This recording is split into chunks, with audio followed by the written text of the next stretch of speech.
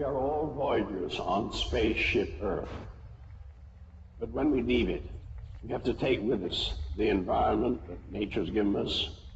We must know where we're going, so we have to have computers and telescopes. We have to build an artificial world, in fact.